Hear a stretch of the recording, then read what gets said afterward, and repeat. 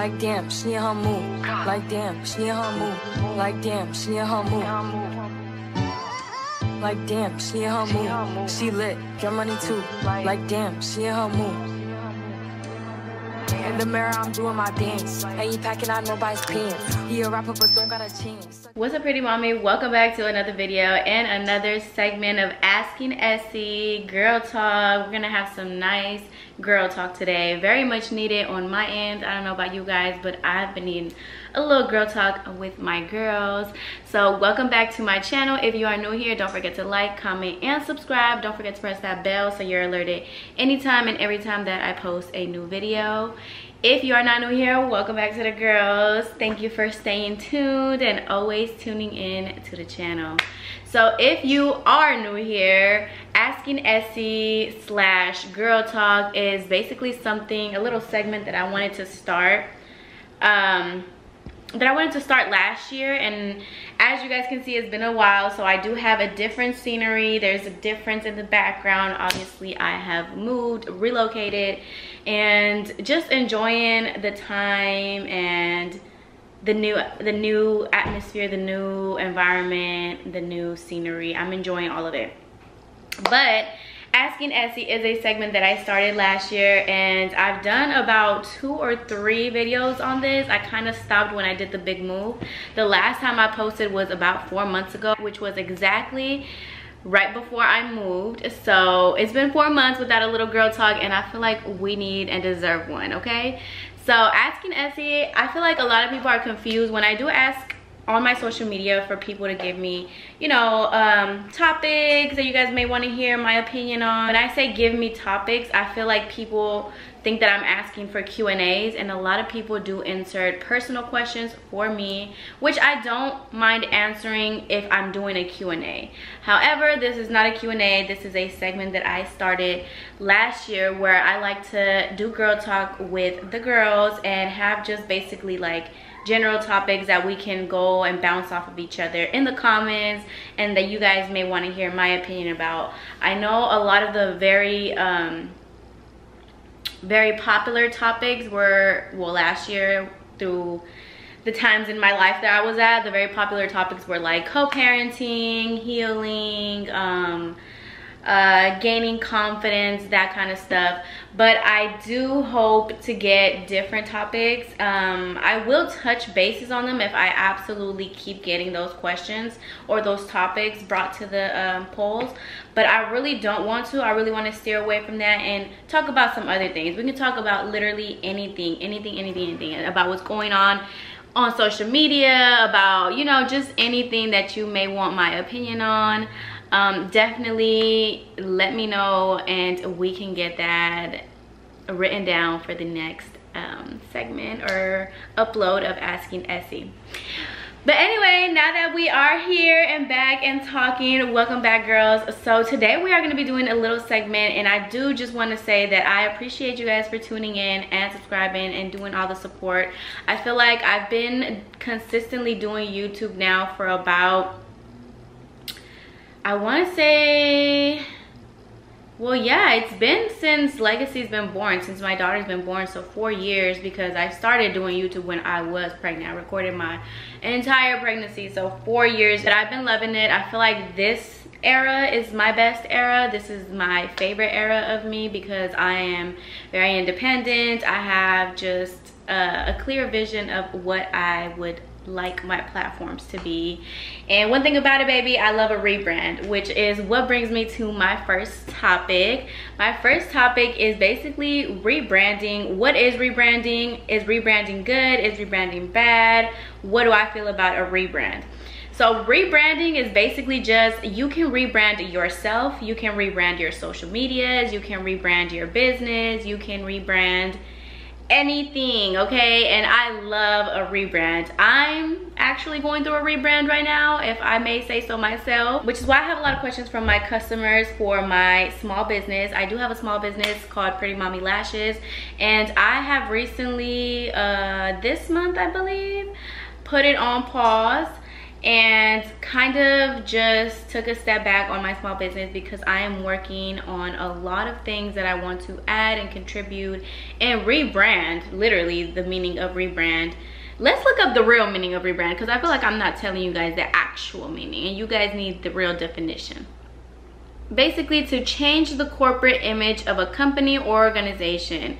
Example, the radio station has since been rebranded as 98 FM. So basically, better, bigger and better. But in my opinion, it doesn't really just have to be a company. It can be literally anything that you want to rebrand. You can rebrand your life, girl, okay?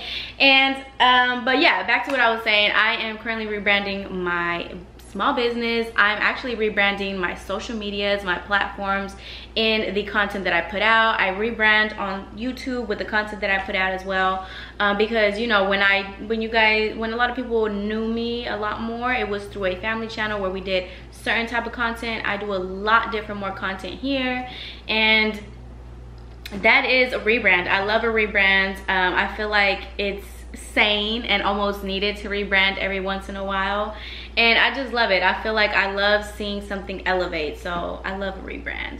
And I encourage you that if you've been wanting to rebrand anything about you, anything business-wise, school-wise, work-wise, rebrand it, girl. You are gonna have a time when you see the bigger and better version of whatever it is you're rebranding. Our next topic is, what do we think about dating while being a single parent? It can be a man or a woman. So again, this is something that I'm speaking from experience because I am currently a single mother. And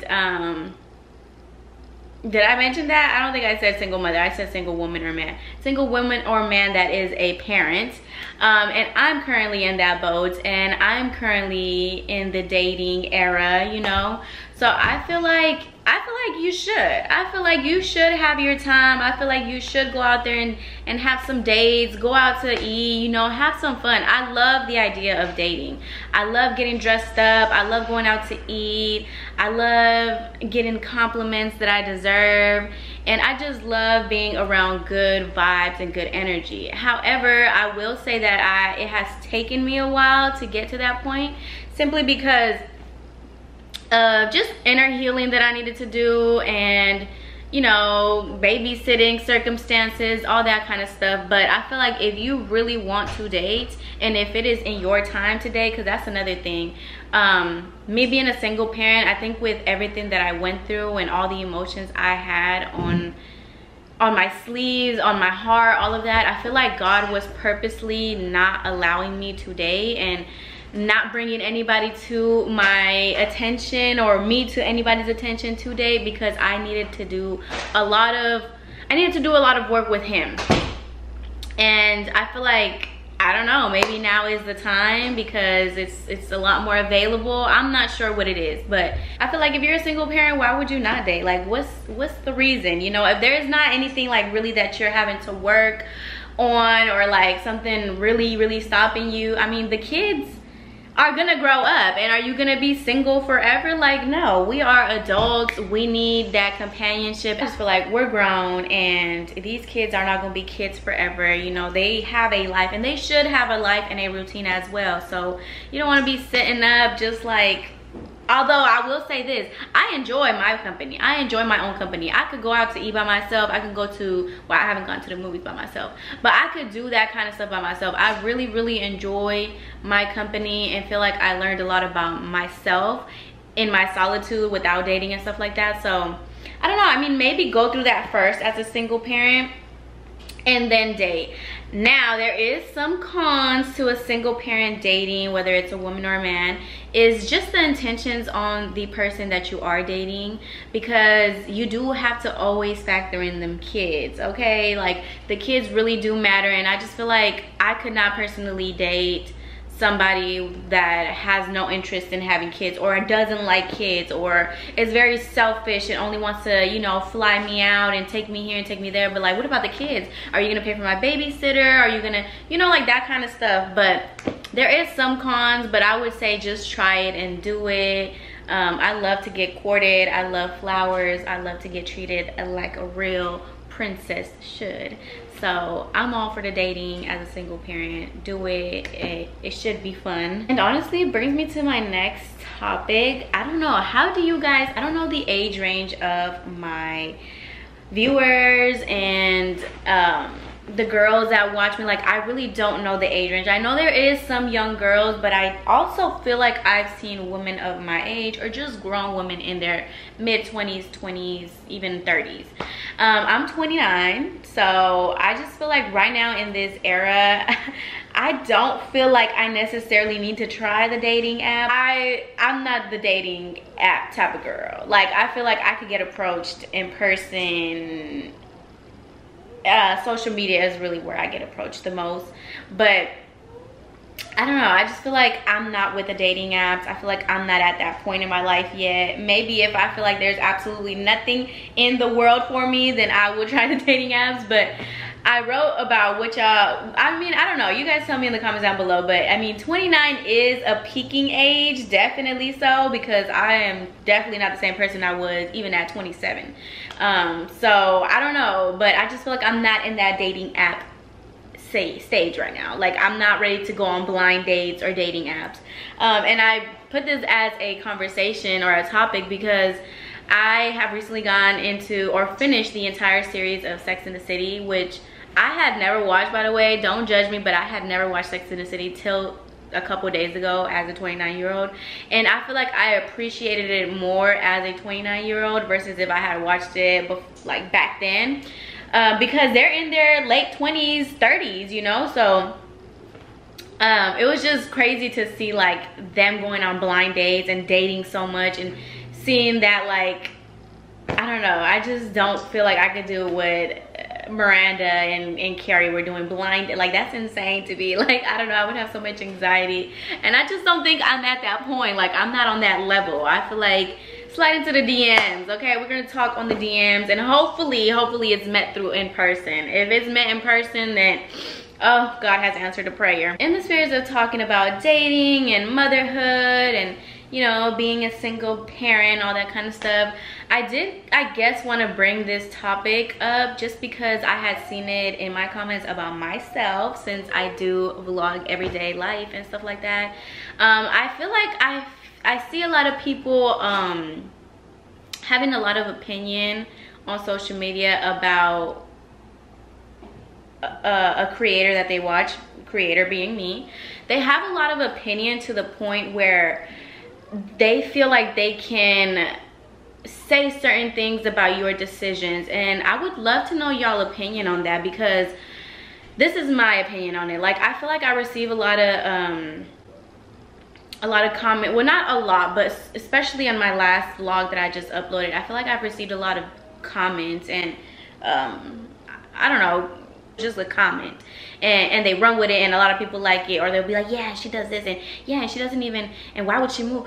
Like, I feel like a lot of people really try to come for the decisions that other creators make, that they watch, their viewers of the creators. So they sit there and they're like, you shouldn't have done that, you should have just did this, and you should have did that. I feel like, how do y'all feel about that? Like, if you, the viewer that comments all the time and says certain things like that, instead of just like supporting, oh, I liked this video, I liked this, I like that, you know, it does come with social media, I understand that. But if you are that viewer that comments and really like has something to say about another person, a grown person's decision, as far as like for me, I moved to a different city and I am with no family, nothing around me, just me and my child, which I am okay with because I can go see my family whenever I want. I have made friends out here now. I decide what I want to post and not post. I'm very private about my life.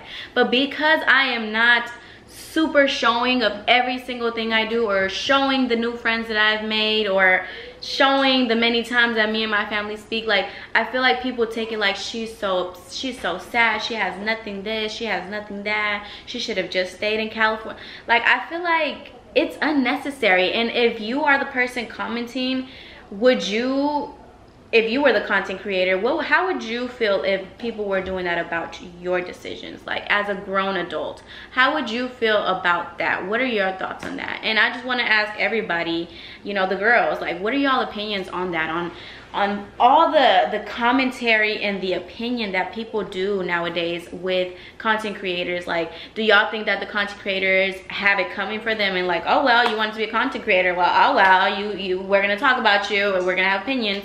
Or do y'all feel like, yes, have opinions, but sometimes shut up? Sometimes just be a viewer, because you absolutely, let me tell you guys from the in looking out, you do not know every single thing about a content creator's life. I promise you, you do not. You don't. You literally get what we want to put out, and that is it. And a lot of times, even what we do put out is misinterpreted. So I just feel like, I don't know, I'm not a fan of the super loud mouths in the comments. I'm not a fan. And it just can become a little draining. That's all I'm saying. So I would love to hear y'all opinion on that and know what y'all think about if you were the content creator and people were constantly commenting on your decisions. Like, what is y'all opinion on that? I would love to know, because y'all know how I feel clearly by the little rant I just said. But anyway, brings me to the last topic. I really wanted to bring this as a topic because I feel like wow. Love Island. I don't know if you guys watch Love Island at all, but let's talk a little bit about it. If you do watch Love Island, then stay tuned. If you don't watch Love Island, then wait till we say goodbye. So basically, you guys, I watch Love Island, and I just have like, I'm just so, and it actually has to do with the social media stuff. Like, I don't know if you guys are aware of what happened to the contestant Kendall while he was supposed to be getting his phone back after not having his phone for so many months. I think it's 2 months. I'm not sure how many months it is, but after not having your phone, you come back, you end the show, you didn't win. I mean, not that I'm sure he didn't care if he won that much, but you didn't really win. You didn't win. You had a great time. You feel like you found love, and then you go home and you get your phone, and there is intimate videos of you being plastered all over Twitter, all over social media. Everybody's talking about it, of you in a very intimate position. And what like, I just feel like the internet is insane. Like, I don't even know what I don't know, you guys. I just feel like the internet is cruel. It's a cruel place, and I just don't even know. I hope he's staying sane. He had made like a post saying that he was aware and thankful, and that this was like a crazy way to end off his amazing summer, but you know, that he has to support. And I really do hope that he has all of that, and that he's having a great mindset and taking the high road with this and not dwelling on it, because that will literally make somebody want to just end all. And y'all don't understand, like, the constant bullying, the constant coming at people is so cruel, and I just can't imagine what he was going through or what he was feeling. That's why I'm saying that I hope he really is in good spirits even with that, based off his post that he made. But I just can't even imagine. Like, I don't know, y'all. But that just goes to say, you know, like, I love Love Island though. I loved Love Island. I love the winners. I was hella rooting for them. I was like, if they don't win, I love Leah. Like, definitely love Leah. Definitely feel like they misunderstood her so much in the show. She was very misunderstood, but God is always gonna have a plan for you, because I feel like she was purposely misunderstood, but God had a bigger plan, and now she has literally 2 million followers. Fresh off coming out of Love Island. Like, sponsorships, everything is about to go up for my girl, and I am just so happy. I love seeing an underdog go up, okay? But I don't know, y'all. That was just my little girl talk for you guys. We didn't talk about so many topics, but I mean, I guess you guys can get the vibes and maybe send in more topics for the next segment. But let me know what you guys think. I don't know, my friend is coming in town next month, so I definitely might do an Asking Essie with her next time, and that way you guys can have 2 people's opinions and not just me. So Asking Essie and Justice, I don't know, we'll figure it out. But I hope you guys enjoyed this video and our segment of Asking Essie. I love y'all. I will see you guys in the next video. Bye.